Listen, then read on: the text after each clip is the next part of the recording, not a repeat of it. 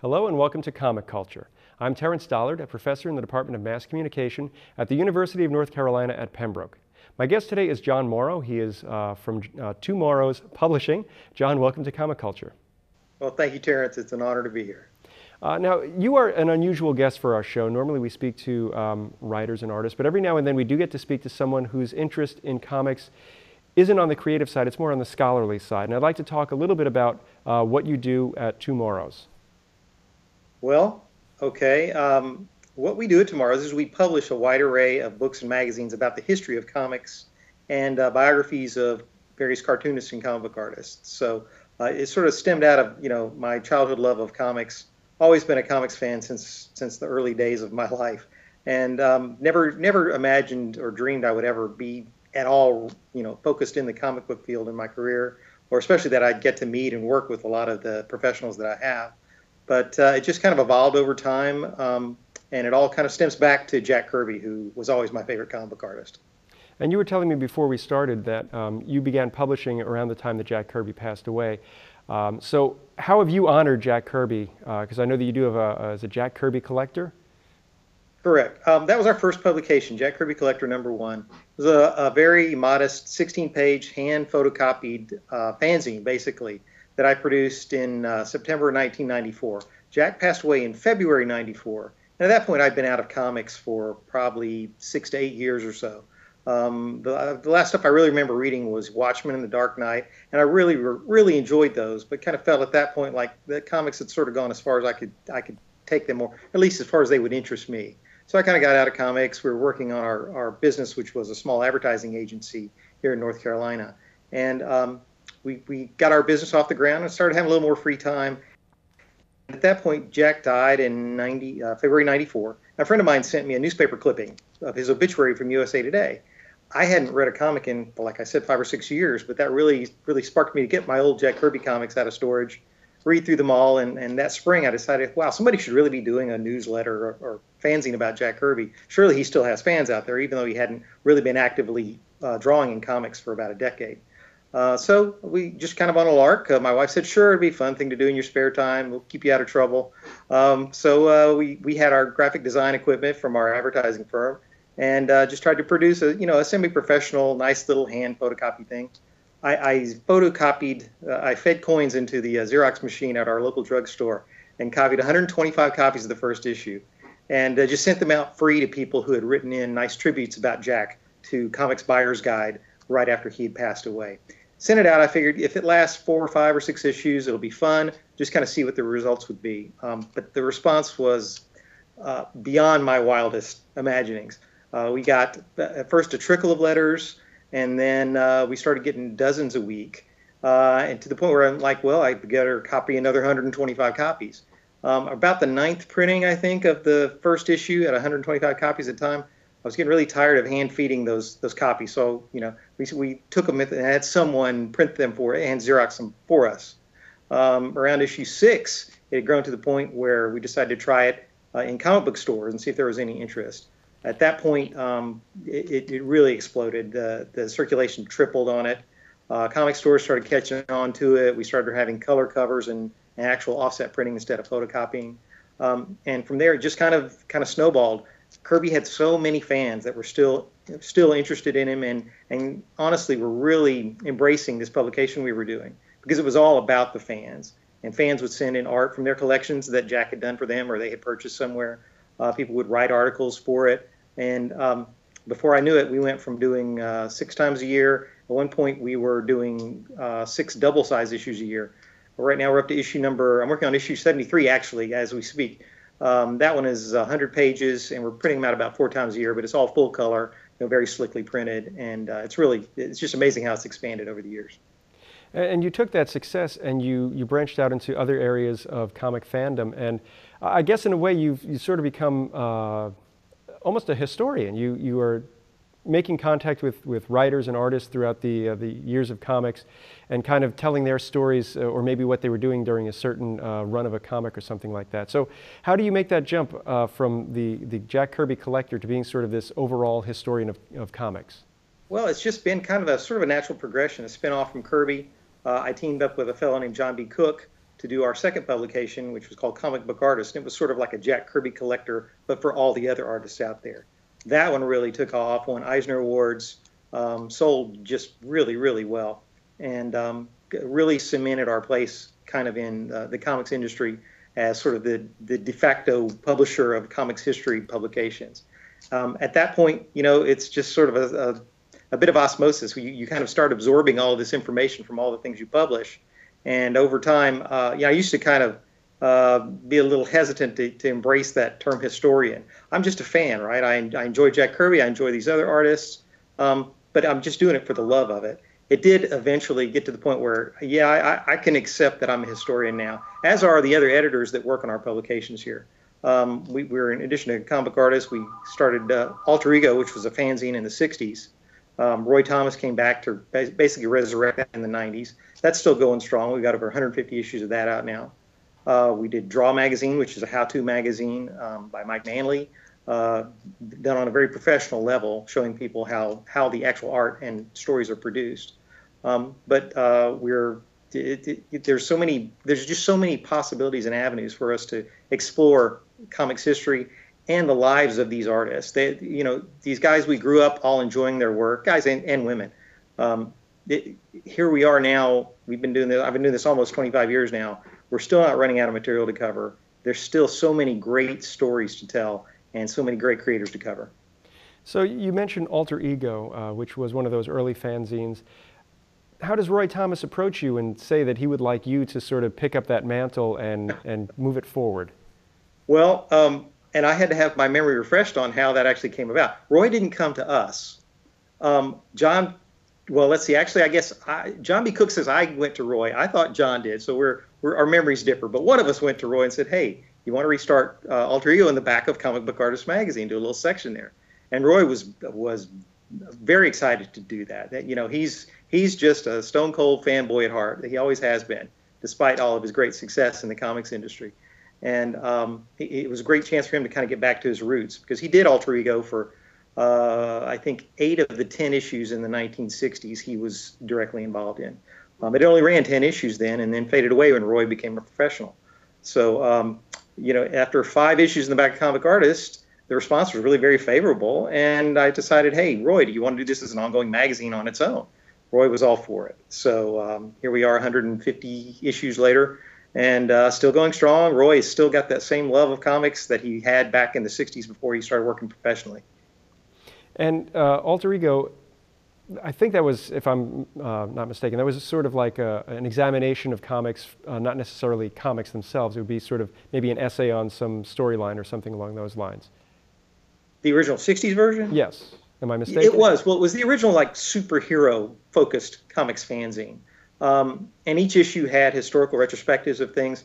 He had a few interviews in there. And each issue progressively got a little more professional, a little slicker, to the point where, you look at the final issues that came out, they were really very professionally produced.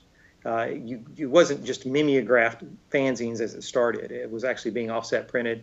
Roy even got Marvel to let him run ads in the Marvel comics in it was 1969 for the last issue. So it had pretty widespread circulation as well. But the problem was Roy was a professional at that point. Stanley's right-hand man just didn't have time to do it anymore. So it kind of languished for about 3 decades till we went back to Roy and said, hey, let's start this up again. So how do you make that jump? I know you mentioned that people were interested in the Kirby Collector magazine. But how do you then approach a distributor who's going to take your book and get it into the comic shops throughout the country, perhaps even internationally? Well, basically flying by the seat of our pants. We had no idea what we were doing with publishing. Our background was in advertising and graphic design, so we could produce a nice-looking publication. But with the business aspects of it, learning how comic shops worked and how distribution worked, there was quite a learning curve on that for us. But it's a testament to Kirby's the love people have for Kirby in the industry, not just with the fans, but with the retailers, that they took a chance on our modest little fanzine there around issue 6 and actually carried it in the stores and saw that, not only were they doing a good thing by doing that, but it was selling for them. And that it's still going on today here almost 25 years later. I think the retailers made a good move. But if they hadn't taken a chance on us, I imagine we would have made it about 6 or 8 issues, and that would have been it, and nothing else would have come of tomorrow's.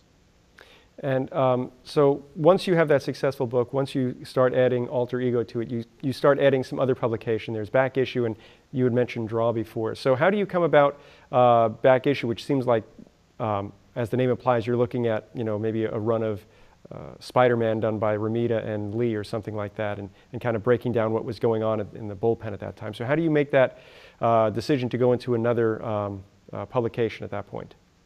Well, we knew Alter Ego had a pretty good lock on covering the history of comics from the late 1930s up to late 60s, early 70s. But because of my age, I'm almost 55, and I grew up reading books of the 70s and 80s predominantly, and then had to work backwards to get to the 60s books. And I knew no one was really covering those books in depth. So I remember it was on my 40th birthday. I talked to Michael Urey, who's had a long career in comics as a writer and editor, and called him up. We'd worked together previously on a history book on the history of the Captain action figure, and just really enjoyed working with him. Felt it was time to do that publication, and called Michael up and said, hey, why don't we do this? Michael had some time in his schedule and felt like, okay, let's do it. So there was a publication in the 80s called Amazing Heroes, which I read pretty regularly. And I won't say that was exactly our template for it, but that was kind of the audience we were trying to reach. I think we branched out with back issue and treated things a lot differently. But that has actually taken off just incredibly well. And it's a testament also to Michael and his professionalism, and Roy Thomas with Alter Ego. Neither of those guys has ever missed a deadline. Michael just hit issue 100. Roy just hit issue 150. Both of those gentlemen never missed a deadline. They work very far ahead. They're just consummate professionals. Just total joy to work with. And they're never running out of material to cover because they love comics so much. They can always delve back into the old books and find new things worth talking about. Now, it's interesting, too, because you mentioned Roy Thomas going from being a fan to working at Marvel in the late 60s. And I believe somewhere in my house I have a copy of the George Perez art book. I forget who published it. But in there was an essay by Mark Waid. And I'm wondering if you were ever tempted to parlay your connections in comics into writing or trying to get your own characters published. No, actually, I think I'm one of the few who probably never tried to capitalize on that when in that position. I guess I probably could have. My dream as a kid was I wanted to be a comic book artist, not a writer. I wanted to be an artist. I just never had the chops for it. So I never imagined I would ever actually make some kind of a professional living in the comic book industry. I particularly never imagined I'd end up being a publisher. But I still have some artistic talent because of our graphic design field, but not necessarily geared toward comics by any means. So no, I'm perfectly content to rub elbows with some of these wonderful artists. So you talk about George Perez, what a wonderful guy, just a fantastic guy. To a fault, artists and writers in comics industry are such generous people. They're fans at heart, most of them. I mean, you don't go into comics thinking you're going to get rich. You go into comics because you love it. If you make some money at it, great. If you can make a living at it, support yourself your whole life, even better. But genuinely, they really love it. They love what we publish, and they're generally always happy to contribute. Schedules permitting, of course. They're very, very busy, particularly nowadays. The schedules really keep guys from maybe doing as much with our publications as we'd like them to do sometimes. We have to be patient, but it all works out. It's funny because you mentioned how nice the people are. Every time I go to a con and I meet someone, they always are willing to spend some time with you, unless they've got a super long autograph line. They'll tell you a story about what they were doing when that issue came out, whether it's related to the story or whether it was, they burned dinner that night. But they're always willing to talk to you and chat with you. And actually, you were at Heroes Con. I don't know if you personally were there, but Two Morrows had a booth set up at Heroes Con this year. So I'm wondering, are you doing a lot of the cons, or is it just local in North Carolina? Well, Tomorrow's has a booth at our main conventions are Heroes Con, New York Comic Con, WonderCon out in Anaheim, which is in the spring, and Comic Con International San Diego, which is in the summer. Those are our four main conventions. We do occasionally do appearances at small events, and we also do a lot of Lego events. We publish a magazine called Brick Journal, which is all for Lego enthusiasts. So we do a lot of traveling for those events as well. But those are our four main comic shows. Heroes Con, we're blessed to have this great show right here in our backyard in Charlotte, just 2 or 3 hour drive away for us, and always a wonderful show. I mean, it's geared like 99% toward comic books, and the artist alley is huge. So what you're talking about, going up to their tables and striking up a conversation with your favorite artist, it's so easy to do there, and it's so wonderful and fun to sit there and watch them actually sketch at their booths, at their tables, doing commissions for people while they're telling you these stories. We love Heroes Con, and if we didn't live in North Carolina, I think we would still make the trip from wherever we were to go to that. It's just such a wonderful show. It's my favorite show of all as well, and I think because it is that focus on comics. And one of the things that I do when I'm at a convention is I do try and make a personal connection with some writers and artists and see if they'd be interested in being guests on our show. And I'm wondering if you're able to sort of use that as a network where maybe you're going to meet the new artist who's hot on the scene and make a connection that eventually will lead to some future issue. In the early days, we did more of that. The conventions have gotten so much more hectic over the last 20 years. I remember, 15 years ago being at the San Diego Comic-Con, and it was maybe a third or a fourth the size it is now. You had more time to go out to dinner with people, strike up conversations, just go grab a bite to lunch. Now it's so business oriented, try to sell something or make their next sales pitch or pick up a job here. It's a lot harder to do nowadays, I must admit. That's one thing we like so much about Heroes Con. It's a little slower pace, a little more mellow, laid back, and you do have more time to keep those connections going. The other thing, so much of what we do is geared toward older artists, and that's a great thing. We're glad to do that, but it doesn't lend us so much to making a lot of connections with the newer, younger, hot, the hot artist of the month kind of thing. We do still focus on them from time to time, particularly in Draw Magazine, we will. But our core magazines, Back Issue, Kirby Collector and Alter Ego, and Comic Book Creator, a lot of them are on the more classic artists. And I'm not talking necessarily guys from the 40s, although Alter Ego does still feature people from the 40s and 50s. But, the 70s and 80s and 90s now, that's our bread and butter. Those guys are still on the convention circuit, and it's nice to see them and spend some time with them when we can. That's a lot easier, honestly, to just pick up the phone or send them emails and connect that way, because they're at a show, obviously, trying to make a living as well. And they're in high demand and kept very busy with those long autograph lines. Yeah, the one thing I found is that it's very difficult to get a guest for this show sometimes because they're facing a deadline or you're catching them in between a show or something like that, which is why it's impressive that Mike Manley is able to, in addition to his work for some syndicated newspaper strips, able to work on Draw for tomorrow. So how do you create that publication? How do you get Mike involved, and how do you sustain that sort of ongoing lesson in art and the process for I don't know how many issues now? Let's see, Draw's issue 34 will be going to the printer in the next 2 weeks or so. The quantity of issues Mike's able to put out is much smaller than, for instance, Back Issue, which started actually after Draw, I believe, but has 100 issues out now, whereas Draw has 34. That's a good indicator of how much time and effort it takes to put an issue of Draw together. When you've got a writer who can interview someone over the phone and then put an article together for one of the other magazines, that's a lot speedier process than pinning down an artist who's got hectic deadlines to meet for their normal paying job and say, hey, do us a how-to tutorial about how you do oil paintings or watercolors or how you work in Photoshop. These guys are always eager to do it, but the trick is always trying to fit it into their schedule. I know that's a struggle for Mike to keep the magazine out on a regular schedule. And we've actually gone to sort of an irregular release schedule the last couple of years. We're not taking subscriptions on Draw anymore. It's just when an issue's ready, we'll solicit it and take single issue orders on it. The magazine's not going anywhere. It's just a question of time. Mike's busy with his own professional work, but also his cohorts that he's trying to interview and get to do pieces for the publication are just as busy as he is. So it's a challenge, but at the same time, I think readers are just so glad when they see a new issue. They're pretty forgiving of the sort of irregular release schedule. And you mentioned that you've got a new magazine out for Lego collectors, and I'm just wondering, of all the things that fans are into, why do you make the leap towards the building block rather than, let's say, anime or manga or something along those lines, more traditional comics related?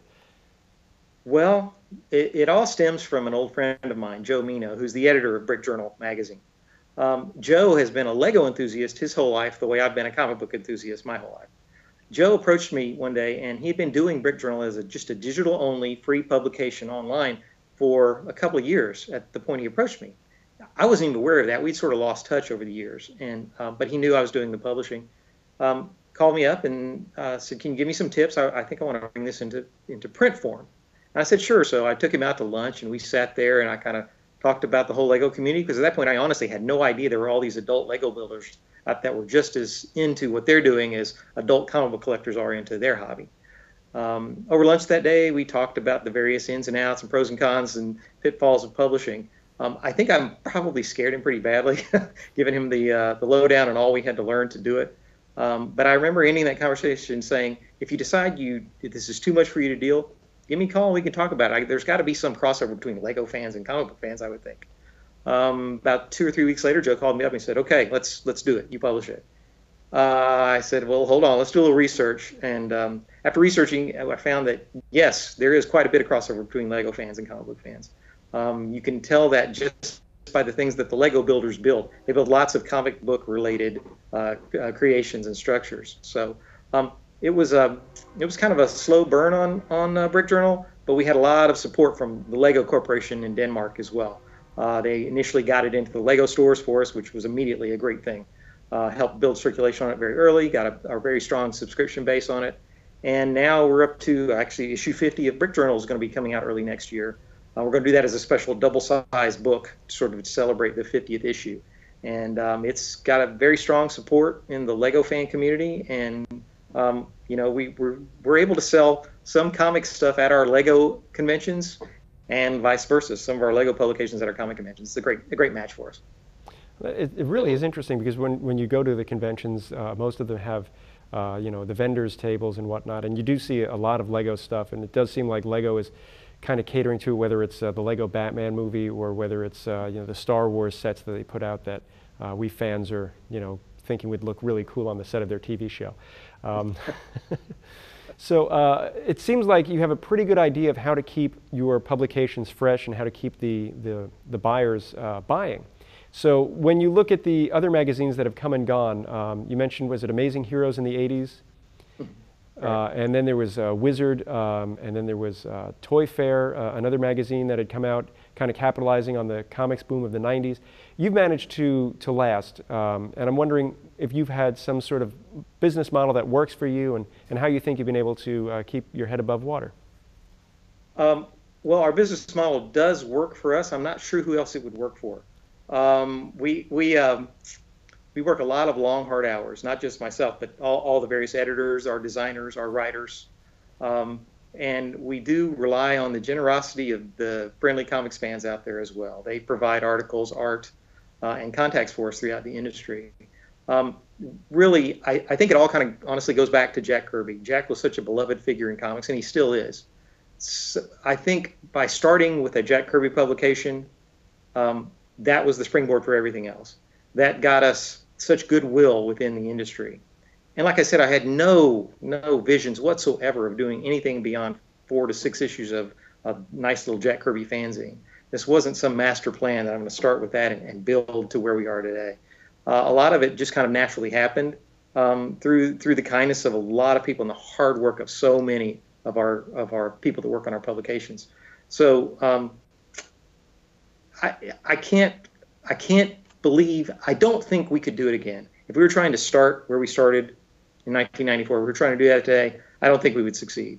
And I've seen too many of our competitors come and go. I've seen too many new startups with what were nice ideas for publications, but they failed after 3 or 4 issues. A lot of that's due because we got the internet to compete with now. A news publication, there's not much point in a print news publication now because you get your news instantly off of comic book resources or Facebook. So we cater to our core audience, which loves things, first of all, printed on paper, even though we do digital editions of everything. Far and away, our printed paper products outsell digital. And I'm that same way. I like reading about the old stuff. I like learning about the history of the industry, and I like it something tangible I can hold in my hand and read at my leisure. So yeah, if we were starting today, I don't know how we would. I don't know what business model we would come up with.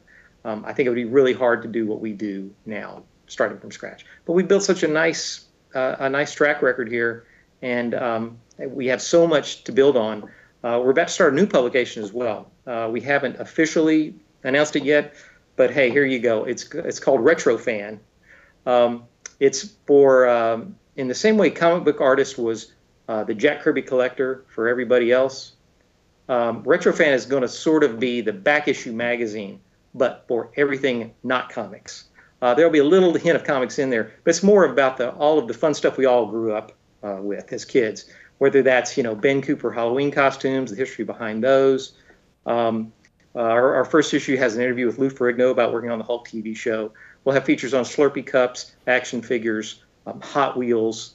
I'm blanking on everything we've got for our first few issues, but Michael Urey, who edits Back Issue Magazine, is going to be editing Retrofan as well. And he and I are currently working really hard on having this ready to launch next summer.